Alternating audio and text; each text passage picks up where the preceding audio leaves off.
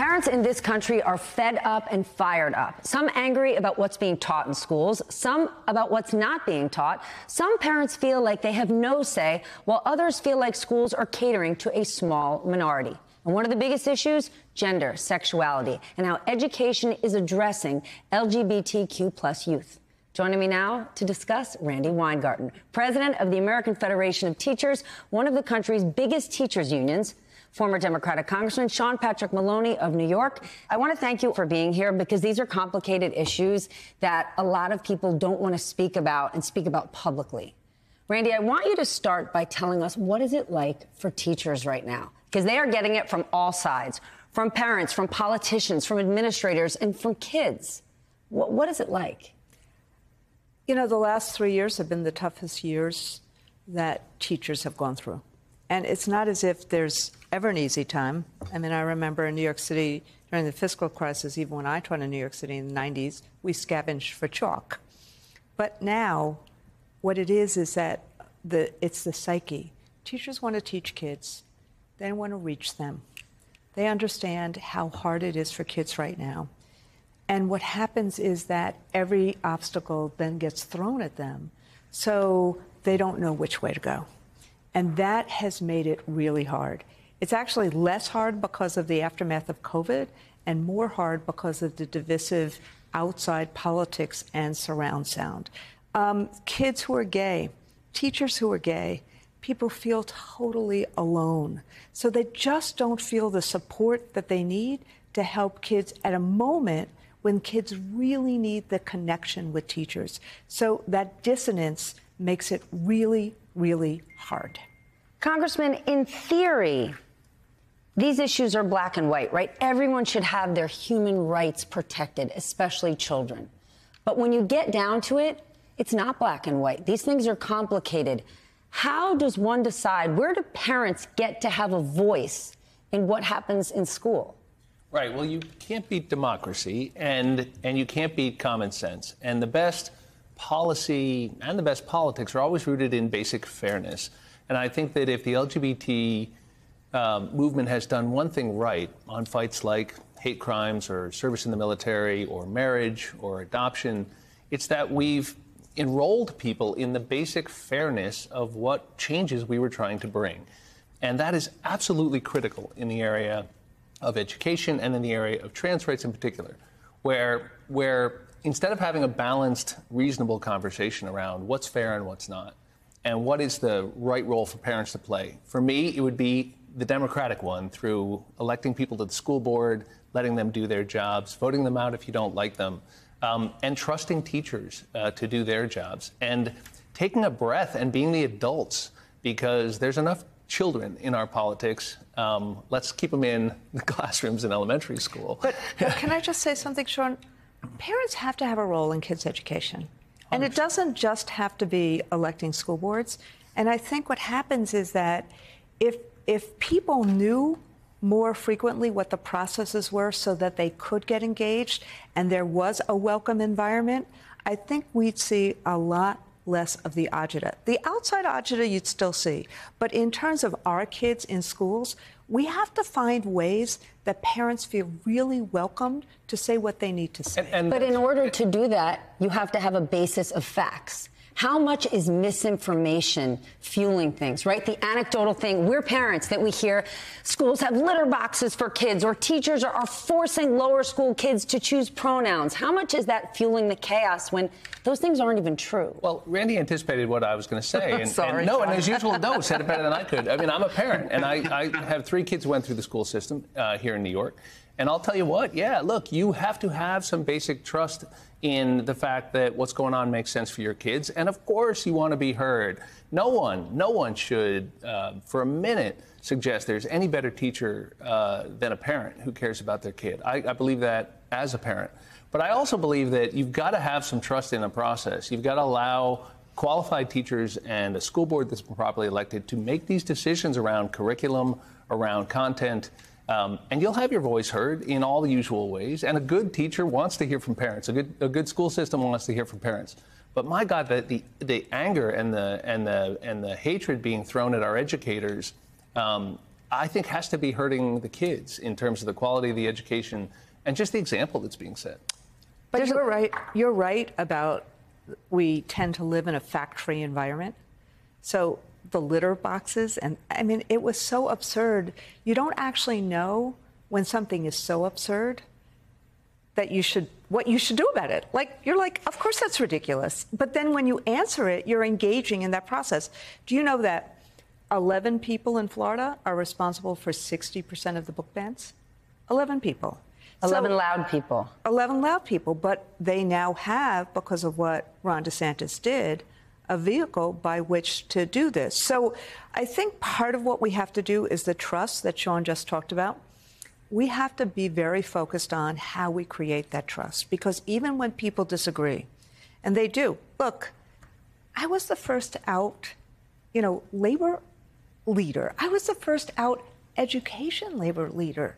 And so you can imagine what that conversation was like sometimes in terms of how do you assure, parents of kids that an education leader is going to have their best interest in mind.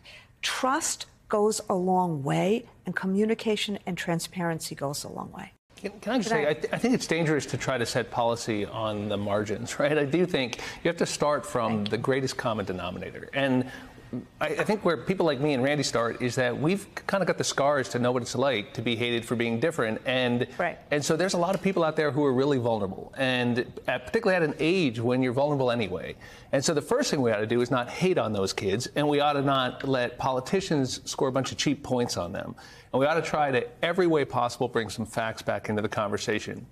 But we have to keep parents engaged, because if parents think there's a bunch of crazy politics going on or a bunch of woke stuff run amok, yeah, you're going to get these backlashes and we're going to get some terrible outcomes. And that's all Ron DeSantis is playing for. He's playing to the cheap seats. But usually what happens is, on the fights we've had in the past, which are instructive, is that if you root your changes in basic fairness, then when the hate burns through, you get enough reasonable people to say, wait a minute, why can't we let people vote? Wait a minute, why can't we let people serve in the military? Wait a minute, why can't we let families who love each other be together and have legal recognition? It's not like there wasn't hate in all of those cases too, but I do think in this case you've got to keep parents engaged, and teachers, my goodness, right? Because they're often in the middle. I know these are hugely important issues, but I have to ask, are they getting an outsized amount of attention when you think about other issues that are massive in school, like learning loss? Yes. I mean, frankly, I spend most of my time figuring out how to help kids read, distributing books, figuring out how to help teachers have professional development reading, you and I have talked about this, doing career tech ed and experiential learning, so why aren't we spending the time focused on mental health issues for kids and dealing with and addressing learning loss and joy in learning? Everything that Randi has just laid out is what every lawmaker should care about. Giving kids good education so they can thrive as adults. That's what we should care about for crime. We should care about it for our economy. We should care about it for humanity. Why has this become such a huge political issue when we've got real issues in school to deal with? Because hatred is powerful, and there's energy in it, and love and compassion sometimes take a while to take root, but I do believe when that hate burns out, we've seen this before, and it always does. If there's good people talking common sense, there's space for it, but people get hurt in the meantime, and kids get hurt, and that's the problem.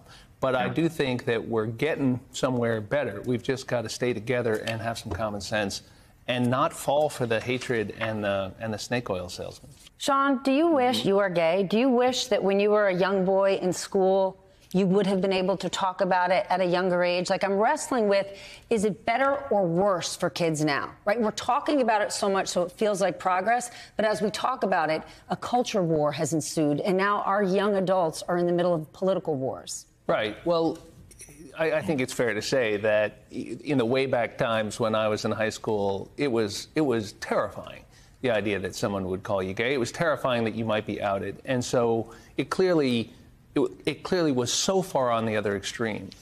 But no one that I know in the LGBT equality movement is saying that you need to introduce these subjects before they're age appropriate for kids. And most of the people proposing the bans are doing it in the face of no proposal that exists to have it happen. Very little data. They just are playing politics. And so the fact is that we've come a long way, and that's good. And the reason I start with basic fairness is because I do believe, as Randi pointed out, that in most of the movements that we recognize as progress today, there was a time when there was just so much anger and hatred that people were getting hurt, that people were being fired for being HIV positive, that people were being beat up for holding hands, that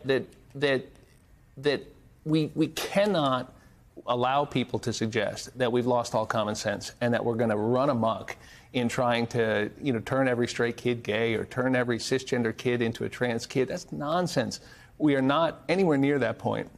And yet, if the good people out there could just calm down and speak some sense, I think, and show up at the meetings and say what they know to be true, which is, look, let's create safe space for kids who are exploring who they are, and not rush to judgment on a bunch of issues that they may not have thought through.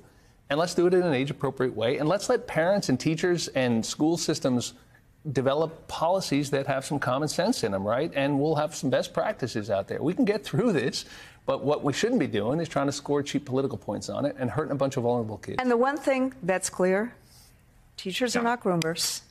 They're not pedophiles. They're not turning. I love that teacher from Florida who said, I'm too busy teaching math to turn somebody gay. And the last thing I would say is, trans kids, they're going through something themselves. Mm-hmm. It's so hard. Let's have a little bit of compassion. Let's lead with compassion as opposed to hate or anger or misunderstanding. Thank you so, so much. Leading with compassion is exactly what we all need.